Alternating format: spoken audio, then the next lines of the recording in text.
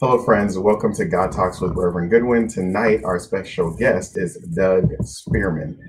Doug Spearman is a world-renowned actor, as well as a number of other talents that this amazing Black man is going to bring to us tonight. I had an opportunity to encounter Doug when he was functioning as the character Chance on Noah's Ark. And as a young African American man who was still discerning my own identity and figuring out things in the world, him and the group of characters on Noah's Ark provided sort of a template of being, a modeling of something that did not exist for me at that time and still doesn't exist for a lot of, I would say, LGBT, a lot of people in the LGBT community even today. So I want you all to join me in giving a God Talks welcome to Doug Spearman. Hi, Doug. Hi, how are you?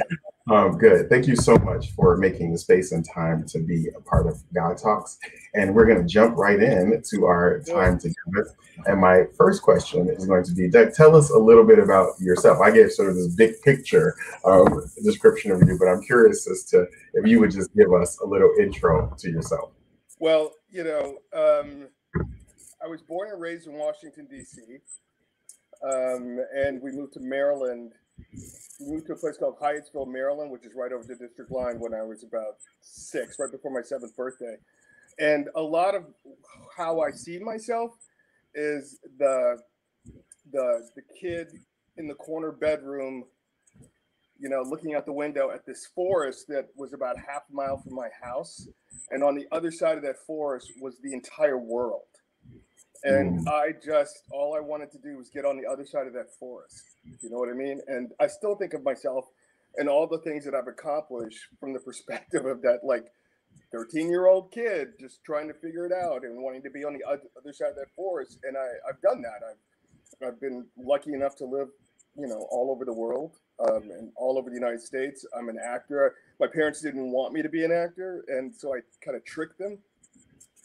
I got a degree. I got a double major in theater performance and direction, but television production and direction, which led me to, I came out of college with jobs in TV. And my first job was at BET.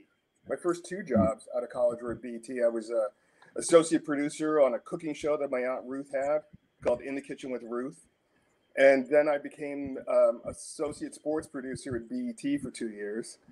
Wow. And then I went into advertising at ABC in Washington, and then moved to Boston, and then finally LA. And I had stopped acting for about 7 years. And when I was in Boston, I started acting again in commercials. And then I moved to LA, and it was commercials, TV, whatever, everything.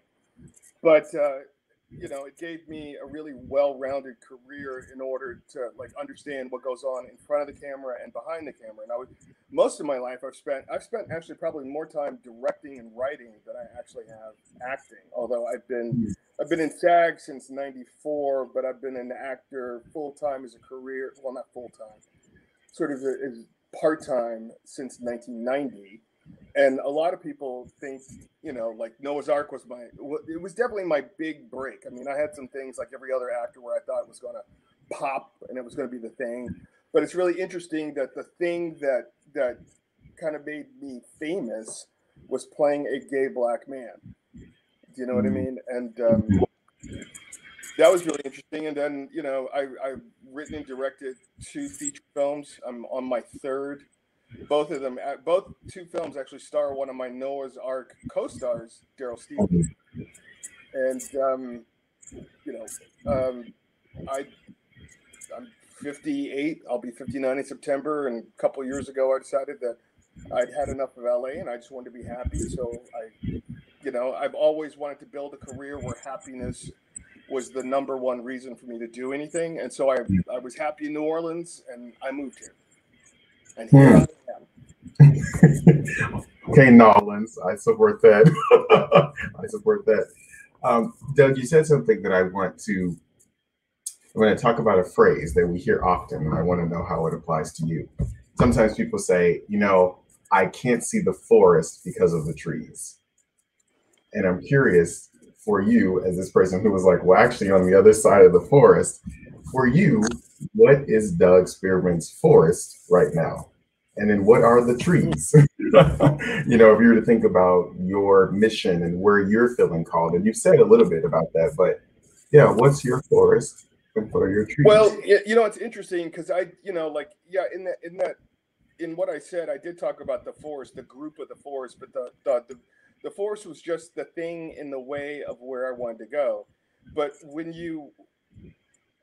I tend to be tree guy as opposed to forest guy because I tend to do what's right in front of me, knowing that I have a goal.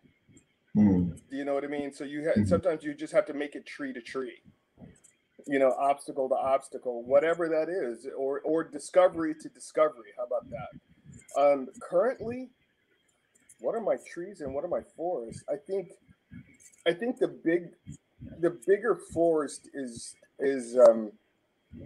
well, let me just back up and say this. One of the reasons why I wanted to leave LA is having been brought up in an integrated world and an integrated family that's still sort of, you know, skewed black.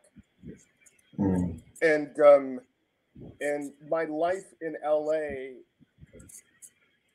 didn't have sort of a day-to-day communal interaction with enough diversity.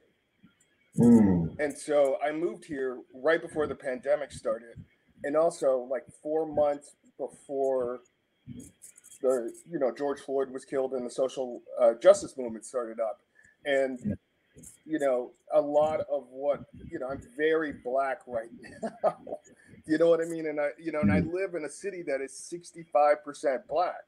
So I'm getting experiences on a day-to-day basis in living in the deep south that, you know, I haven't had probably, certainly not, I haven't had as an adult. Let's put it that way. And that to say the trees are how to negotiate the individual relationships that I have on a day-to-day basis, whether it's with somebody at the gas station, a cashier at the local market, or the new friends that I'm making, because all of this is happening in the hothouse environment of political and social justice change and a worldwide pandemic, and me being the age that I am trying to do the things that I'm doing. mm. No, thank you for that. I'm curious about, so let's talk about age for a second. At this point in your life, and you're still reflecting and moving forward, at the point that say you were a character on Noah's Ark, I would say culturally and probably still today, LGBT inclusion, advancing a sense of welcome, Black men able to be fully in the embodiment that they were created to be, but publicly on screen, you know, available was like nouveau riche. What gave you, either in that moment or in your history, the kind of courage to say, yes, I will be that face, I will be on that screen, I will step into that gap that exists socially, culturally, all the ways that you might define that? Okay. Well, two things. One, nouveau riche means newly rich. Is how do you mean that? Oh, I mean, at that time, I think it was sort of a sexy, let's do it. We can put this out there. Like culturally, Black people have now arisen to a place that we might tell about their lives in a, you know, a publicly interesting way. At that moment, that's what I felt like Noah's Ark sort of entered in, where it made sense to sit down and watch that show as a young Black man. I guess it's, Sure. so I'm Well, thinking, I think a lot of it has to do where you were raised and how you were raised. I mean, like, you know, I was in high school when the yeah, I remember going to college and people telling me, like, the white kids at Indiana University having not had an experience with a middle class black person or an upper middle class black person, not believing that the Cosby Show was real. hmm, And I grew up in in a suburban family that was in the middle and upper middle class. You know what I mean? So a lot of the things that somebody would think of maybe as being courageous were just like, it was just like, well, that's what you do. You know what I hmm, mean? Like I wasn't scared to take the part. In fact, I remember when Patrick and I talked on the phone, and like Patrick called me to do the show. I wasn't originally cast in the show. I was a replacement. I'm a recast in that show, and he called me to ask me to do it, and I couldn't because I was going on a trip. But he called me, and he called me even while I was on the plane. And when I got off the plane, I was listening to the message, and he explained who the character was in the message. And the thing that made me say yes was that the character I played, Chance, was a college professor. He was married, or he was in a long-term relationship. He didn't get married until the end of the first season, but they were raising a 4-year-old daughter.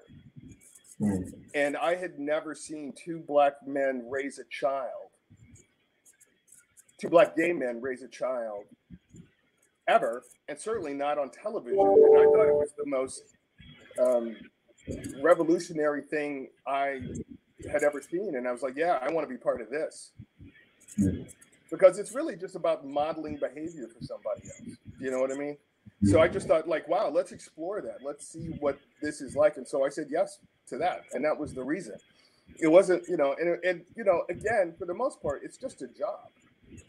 You know what I mean? It's just like I'm looking for my next job. You don't know that you don't realize when you take the job what's going to come with it. I didn't sign up to be a role model. I signed up to be an actor. I want to hit my marks, say my lines, and then go home at the end of the day. I didn't realize what was going to be attached to that.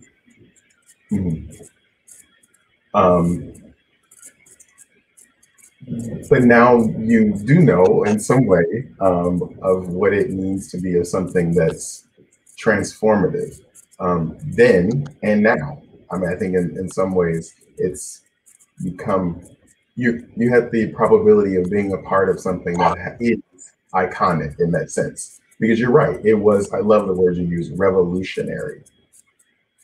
What's revolutionary for you now? Like, if that was revolutionary for you in that moment of Doug Spearman's journey, what's the revolutionary? Well, I don't think there's anything revolutionary about, I mean, let me put it this way. From a personal standpoint, I became aware probably in the early 2000s, or right around the time of the show, that my life was political. You know what I mean? It was always going to be political. As a black man living in America, I have a political life. As a black gay man, I definitely have a political life. You know what I mean? Like we don't have the luxury of hiding or the luxury of ignorance. You know what I mean? There's this movie called Love Field with Dennis Haysbert and Michelle Pfeiffer that came out in the 90s. And at one point, there's this amazing scene in the movie where Dennis turns on Michelle and said, my daughter doesn't have the luxury of being stupid. You know what I mean? She's a black girl growing up in 1960s Texas. And, it's part of the talk that we get, like, at least I got, and a lot of people I know in my family got, is that you have a responsibility, not only to your family, but to the race. And, you might be the first and only black person anybody ever meets. I mean, I doubt if that's as much true now as it was then. But in terms of what I see happening in the world that's political and that blows my mind, the fact that Pose is on the air at all is mind-blowing to me. You know what I mean? There's a show about black trans women and their experience and the people in their lives, right? That's crazy to me. Given, I was Bewitched was on when I was born. You know what I mean? It's a completely different world. And also, I gotta say, I'm just like Lil Nas X just blows my mind every time I see him.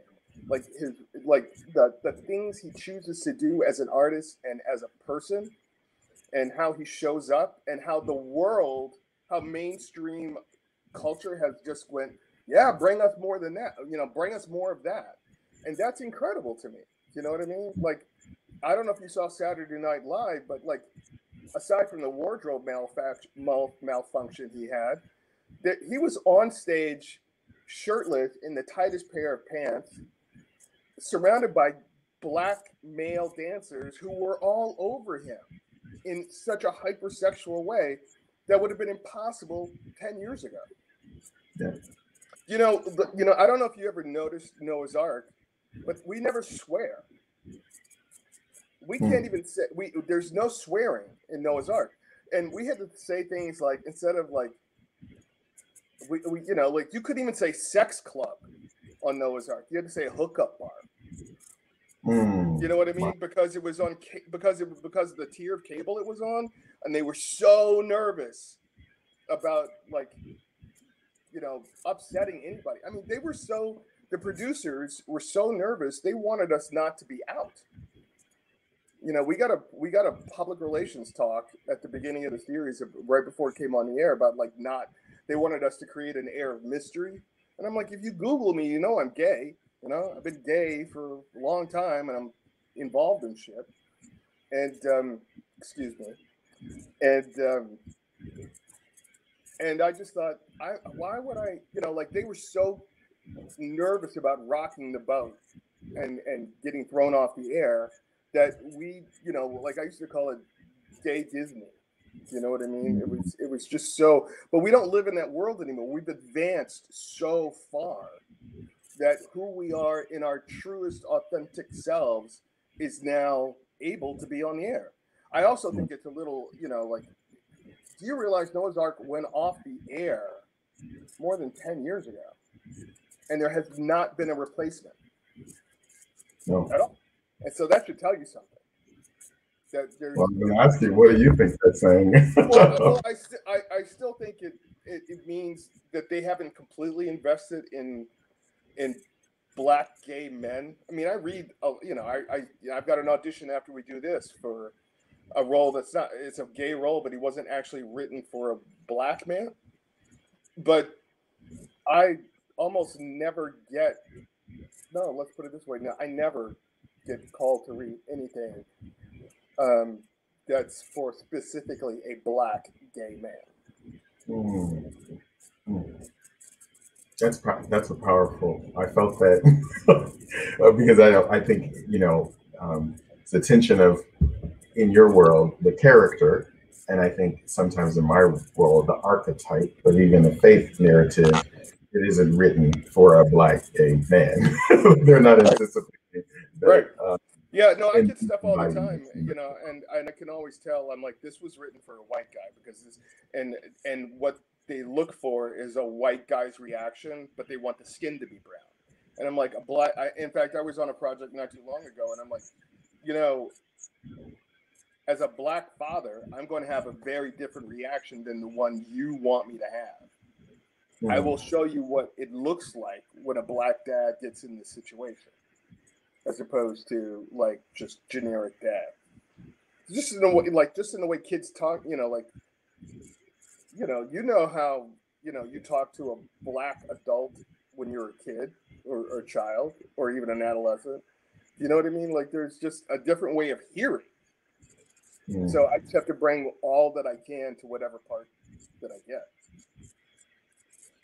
And, you know, in God Talks, I often think sometimes people are watching this who were drawn, led, whatever term you want to use, and they have some questions about things that people bring up. And so the label I might use is there is a level of self-efficacy and even advocacy that you have the presence to say, actually, here's where I'm going to lean in, even for this box, to tell you it's not going to fit. What do you think sort of motivates you, gives you the whatever it is, word you would use, to be able to sort of claim space in those areas? Because I think people are trying to still discern that in this polarized world, how do I claim space? Well, first of all, it's an actor's job. That's what any actor would do. Would just be like, hey, you hired me. Do you want any of me in this or not? You know what I mean? But all actors are required to do that kind of due diligence and speak up. You know what I mean? It comes with our craft, and it also comes with knowing who you are as a person and what you can do. You know what I mean? And I know me as an actor. I mean, I've been doing this since 19. I've been actually acting since I was 7. I've been training since I was 14, and I've been professionally doing it since 1990. So that's 31 years. You know what I mean? So and I've studied with amazing teachers, and I've worked a lot. So I have a wealth of experience to draw on to go, hey, this is who I am, and this is what I believe, and this is the part of the collaboration. You know what I mean? but also it depends on like what the box is that they want. I mean, I have not gotten parts as a gay man because I'm not what they want as a gay man. You know what I mean? Because in fact, I had to say something really like I've I once had to, to tell a casting director that yes, I really am gay in real life, and do I need to physically prove it with somebody in front of you to get you to understand that gay comes in a variety, and so I'm always trying to stick up for the variety. You know what I mean? Because I very rarely see, gay men who aren't sort of in these polarized boxes with very little three-dimensionality to it. You know what I mean? I felt that too, in more ways than one. I'm one of the intents of God Talks was also to connect people with your own sense of spirituality, and so I'm wondering if you could speak to a little bit about your own grounding, like what grounds you in your daily walk in this world, in any way you might describe that. Well, meditation first and foremost, Mm-hmm. and I'm 20 years into a 12-step program that happens to be, if you know anything about 12-step programs, they're spiritual-based programs. So, luckily when I was growing up, my mother made it very clear that she and my dad could not assign me a relationship with God. That was my job to figure that out and find it. And so she, when I was 12, said, "You're going to start seeking whatever that is, and you're going to start Sunday, so pick someplace to go and then go there." And so that led me to churches and cathedrals and synagogues and ashrams and holy places and tripping on acid in the desert and, reading, so much reading. And I just sort of take the best of everything that I've gotten because they're all universal truths. But as part of the 12-step program I'm in, prayer and meditation are a daily practice. They're part of your daily reprieve. And so especially in the last 6 years, I've really leaned into meditation. So I meditate at least 20 minutes a day. Gratitude is the number one thing. I do a gratitude list in the morning, and I have a little chat with God right before I go to sleep about, what I got accomplished today, what I didn't get accomplished today, and thank you for that. I mean, I try to keep that conversation and the awareness of the presence of whatever God is, whatever you want to call it, like higher power or source energy or inner being, I try to keep a conscious, like some part of my consciousness attached to that all day long, as much as I possibly can. I haven't been to church except to go to, a wedding or a funeral.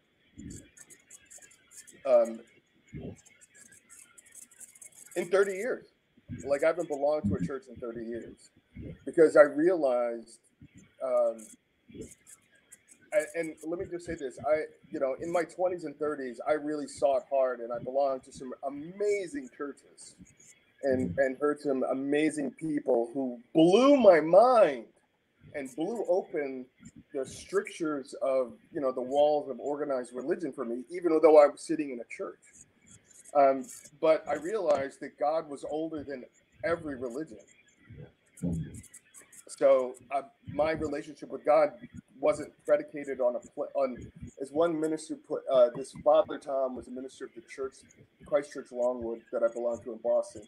He said, God's not in a book, a box, or a basement. God's in.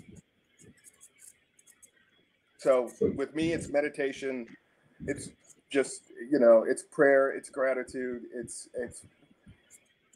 looking for that connection and clarity on a daily basis, listening for it, seeing it. And I believe that my higher power, my God, speaks very fluent Doug. You know what I mean? You ever heard the expression "God speaks French to Frenchmen"? Mm-hmm. Do you know what I mean? So like God will get to you in a way that is the clearest for you. So with me, it's songs on the radio, or it's bumper stickers, or billboards, movie titles, things like that. God knows how to get my attention. I love that. I love that. God speaks Doug. I hope he speaks, or they speak Darrell too. You know, of course they Doug, do. No, I believe that fundamentally. I think about, when you hear a concept like meditation, when you hear a concept like even what we're describing, for some people, the concept that God is not in this particular box, or the stereotypical cartoon image of somewhere sitting on the cloud with a long beard and often white. Um, how how would you say, of a person who's curious about, how do I even find meditate? Like, how do I even start, or what would I look at? Were there certain things that were kind of an invitation to you as you thought, okay, I'm going to try this out, I'm going to explore this? Maybe share a little bit about that for somebody who might, after watching this, go, let me Google meditation. Let me go to YouTube. Go to YouTube, because so my history with meditation goes back a long way. When my mother started meditating in the 70s, and I would come home and she'd be meditating after school, and I'd be like, oh, this is weird. Nobody else's mother's meditating in the den. When they get home, why do you have to be doing it? But she explained it to me, and meditation isn't just about being quiet, counting your breaths, or doing that. It also means to think deeply on a particular subject. You know what I mean? It's almost impossible to get the human brain to shut off. You can't stop your thoughts. But what you can do is just not hold on to them as they're going through your head, which I think a lot of people get screwed up with when they think of meditation, that they have to be in a certain position, breathing a certain way, with a certain sound or not sound. But I've done a lot of, there's tons of literature. There are tons of articles online about meditating. I went through a breakup about 6 years ago, and I knew it was going to hurt. I knew it was really going to hurt, and I knew I was going to be in for it. And I said, I want something to not take the pain away, but help me deal with what was going to come up. So I just went to YouTube and I started listening to guided meditations. And then that led me to different books. That led me to more guided meditations, to just apps where, like I use one called Insight Timer, where I can, set a time limit for myself. And I started with 5 minutes, and then I worked myself to 15, and then I got to 20. And sometimes I'll do 40. And there are all kinds of ways to get into meditation. And I think the best way is to let somebody guide you. And that means go through guided meditations. And there are a million of them. There's some really great ones. I mean, Wayne Dyer, Dr. Wayne Dyer, who died in 2016, his tapes and his meditations on YouTube are fantastic. That was my way in. You know what I mean? So I think there's all kinds of way in, but you could do what's called a walking meditation. You could do sometimes I don't do anything, because I was reading about Buddhist monks who just meditated, and they were very aware of their environment while they were meditating. So it's not about music and gongs. It's just, you're like, oh, there's a bird, or there's somebody cutting grass, or it's just about being present with yourself. You're not trying to go anywhere. For me, it's not about transcendental meditation where I'm literally trying to lift out of my body. It's just about being present in the moment. That's all meditation is, because this is where God is in the moment, not in the past, not in the future, but right here, right now. I have sort of almost a final question, but I should tell you, Doug, as a preacher, I always have another one. So it's going to come, but I'm going to act like this is maybe my final question. A few years ago, God, probably 10 years ago, but maybe less, Essence magazine, the editor of Essence magazine, wrote a whole editorial on prayer. And I've used it many times as a pastor because it was powerful in the sense that it sort of helped people unlock their box of prayer. It was not just sit on your knees and do these things. It was about walking. It was about discernment. It was about meditation. And you said two of the practices that you offer are prayer and meditation. And so, what is prayer to Doug? When you think about the act of praying, what is that for Doug? Well, I mean, that's a very bespoke, in the moment, what do I need right now kind of Mm, thing. Because when I belong to a church, I belong to the Unity Church in Washington, D.C. on Capitol Hill. And we used to sing a song called Our Thoughts Are Prayers. Our mm, thoughts are prayers. And then the minister, God rest her soul, her name was Amalia, talked about the fact that every thought you have is a prayer. Every thought. So you have to be mindful of what you're thinking. You know what I mean? And that to me is, sometimes it's a conversation I get into with God. I mean, I don't necessarily pray on my knees anymore. I pray standing up. I pray walking. I just talk out loud to God, because God doesn't need me I don't need to be in a particular position or in a particular place in order to connect to my God anymore. I was raised to pray on my knees, and I did probably until about 5 years ago. Every once in a while I'll do it I'll do it because it helps centers me and calms me down and gets me into a place where I can have that conversation. But I can have the conversation sitting here at my desk, because God doesn't care where I am or what I'm wearing or what I'm doing. You know what I mean? Doesn't care. Doesn't really mind. God doesn't even care if I swear. You know what I mean? Sometimes I'm like, you don't God need their doesn't own want God my talk. You humanity can right swear. now. It's okay. As I predicted, there is another question that has arisen that I'm Okay. curious. Um, and I just want to go back to that moment. I think you said maybe 12, where your parents sort of say, "You're going to go find something, so go out, and we're not going to put it for you." I'm curious if there's been any sort of reflective conversations with your parents over the years about that, and how that's given you the liberty in some ways to have your own. Like, I loved a phrase you just used 2 sentences ago, my God. And I'm often encouraged to help people find their God, their divinity, and not necessarily feel that there's a particular box. So, anyway, have you had any sort of kind of, hey, you had this, you invited me to do this, and it's opened up this for me? Um, no, we never had a conversation about it. Both my parents are dead now. But my mom came to church with me a couple times, and she went to a 12-step meeting with me. But she came to the church I belonged to in Washington a couple times. And I think they looked for that direction in my life, in my everyday life. So I was, it was attraction rather than promotion. I wasn't talking about it. We didn't have to talk about it. I was living it. You know what I mean? They Mm, saw it, so they didn't have any problem. They weren't like, "What the hell are you doing?" But they knew that I was doing something. You know what I mean? And it was very evident, because it informed my relationship with them. It informed my relationships. I mean, like, I remember, what was it? No, the second boyfriend I ever brought home. My mom, I brought my mother to church to meet him, and Mark was singing. Mark had a solo in the choir, and then he came and stood by, but between my mother, on the other side of my mother and I. So my mother met my boyfriend in church, so she was like, "Yeah, come on over for the Sunday dinner. It's fine." Do you know what I mean? So it was like, that had that informed.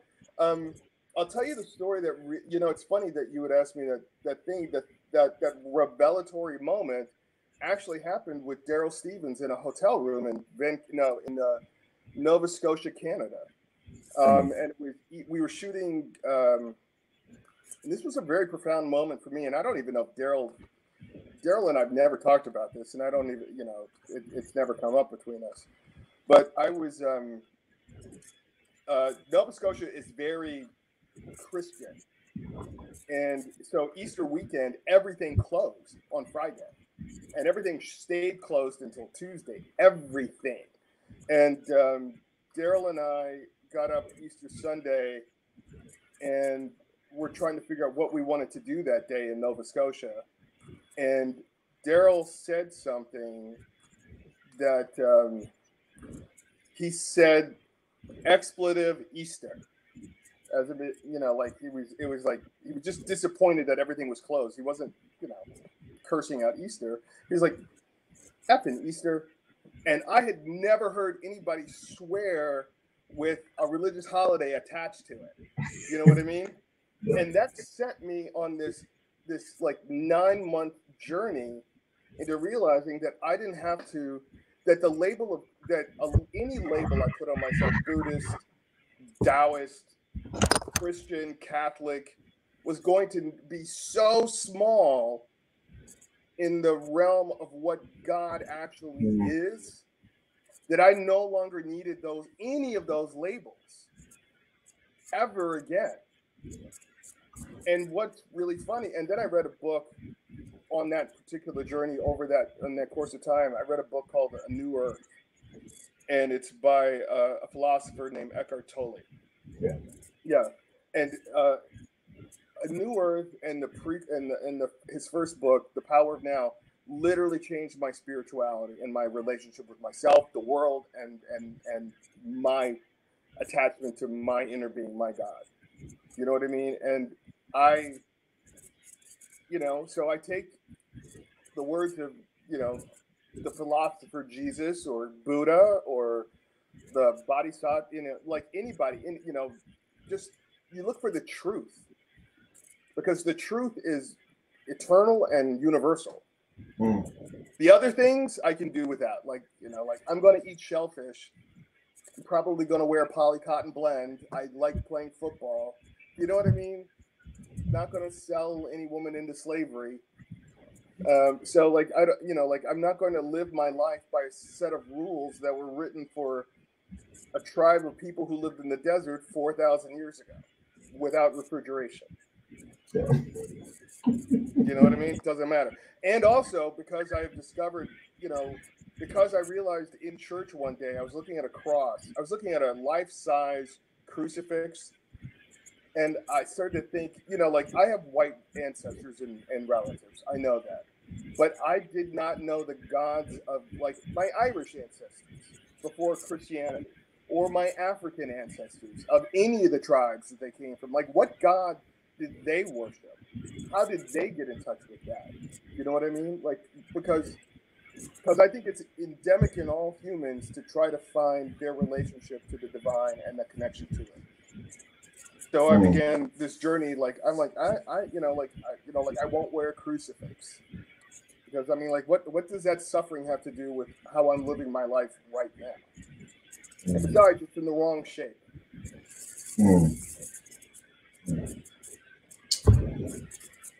Wow.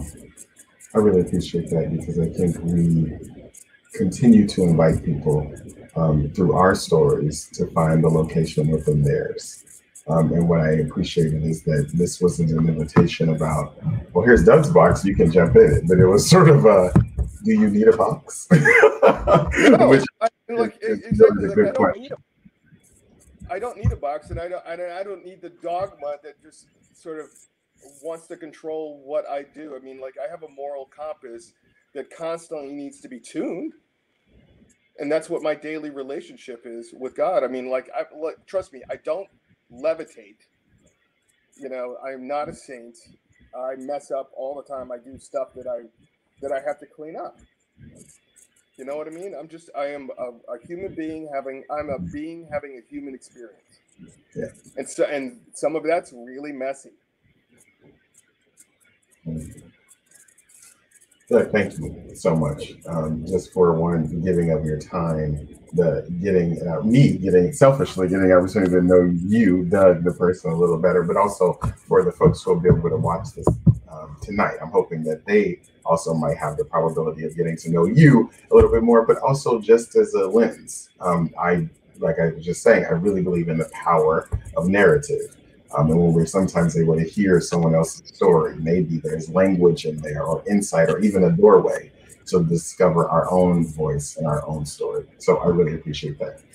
For folks who are in God Talks, one of the things is that I always ask our interviewee for the week if they might talk to us about a charity or an organization they're connected to, And Doug has so thoughtfully shared with me a little bit about outfest.org. And so, Doug, would you mind sharing a little bit more about outfest.org? And I want to invite everyone watching God Talks tonight to make a donation. Join Doug and I in donating to outfest.org.